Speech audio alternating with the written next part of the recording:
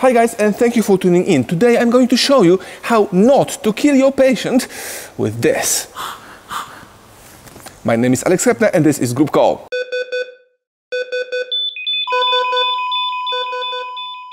If you think that hyperventilation during CPR is a new idea, you're completely wrong. Everything started in 18th century when Dr. John Fortegill officially listed advantages of mouth-to-mouth ventilation over bellows ventilation, because that's what they've been using for CPR back in 18th century. He found out that bellows create a huge pressure that basically rupture patients' lungs. Today we would call it iatrogenic barotrauma. Now, for the next 200 years, scientists were arguing over the best method of artificial ventilation up to 1953 when Dr. Holger Hesse created this, a BVM, and called it AMBU, Artificial Manual Breathing Unit. The world of medicine loved this device, and up to 2004, no one really pointed out risks associated with using of BVM.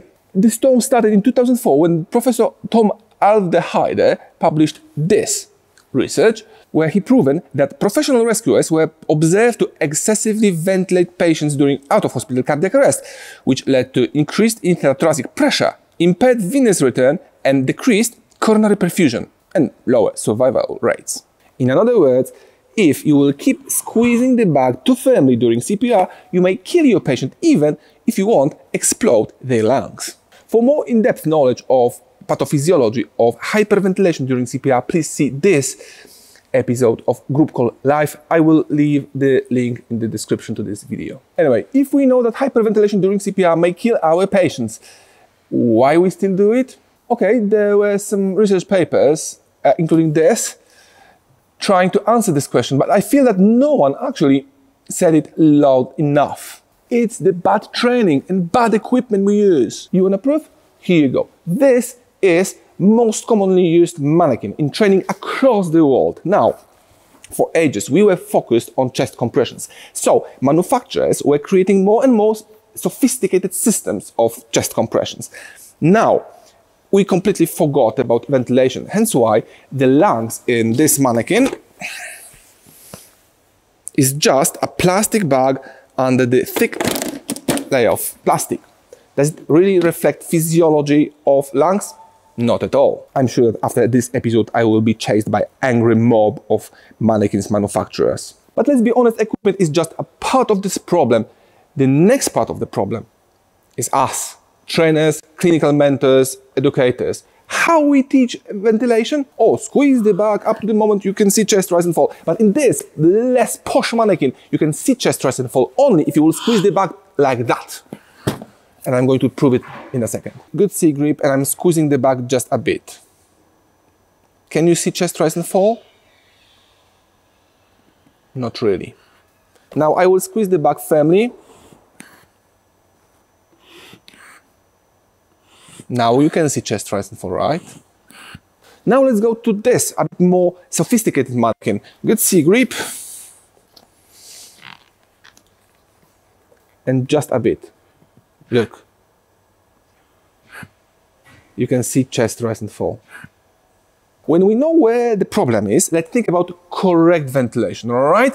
Now, you may ask, how the hell I know how much my patient needs? Okay, let's think about it. An average human being needs 6 to 7 mils of air per kilo. With babies, is 6 to 7 per kilo. For adults, is 6 to 7 per kilo of ideal body mass. You may ask me, Alex, how the hell I should know what is my patient's ideal body mass? It's quite simple. You estimate your patient height and then take away 100. I'm 190 centimeters. Take away 190, 90. This is my ideal body mass, which is quite reassuring because I'm still slightly below. Now, you multiply this number by 6 or 7. Let's say 7, okay? For me, 90 times 7 gives you 630. That's the tidal volume. That's my tidal volume. So this BVM, it's 1,600 mils. So I don't need this. I need less than half of this volume. If I will collapse and you will perform CPR on me and you will ventilate 630 mils, that's how much I need. If you will squeeze it too firmly, you may kill me. Please don't kill me. Okay, so 630 mils, but how much you need to squeeze to get this 630 mils? Just like that, or maybe like that. Guys, it's not good enough. How you give your morphine or adenosine or fentanyl? You don't give it just like that. You use precise tools to measure it. And remember, oxygen is also a medicine. So maybe we should use precise devices to measure how we give oxygen, especially during CPR. So one of the devices I came across recently is this. It's called EO Life X.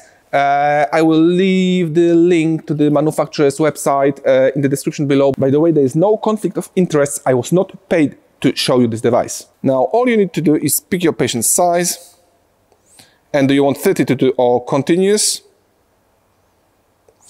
And now, in training mode, you can choose blind ventilation, or in the clinical mode, you can choose controlled ventilation. And then you just squeeze the bag. And the device will actually tell you how much you need to squeeze, and if you have any leak. But the fact that manufacturer says that something is great doesn't mean that it's true. So what I decided to do is I decided to run a quick test in Top Gear style. But those poor buggers from Top Gear had only one stick to test things, and I have 3.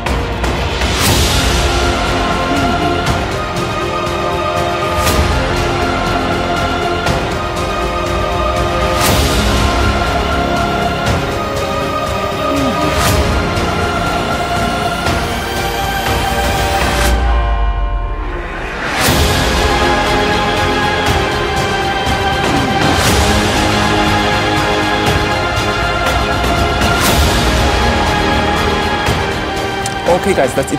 Thank you so much for watching. I hope you enjoyed this episode.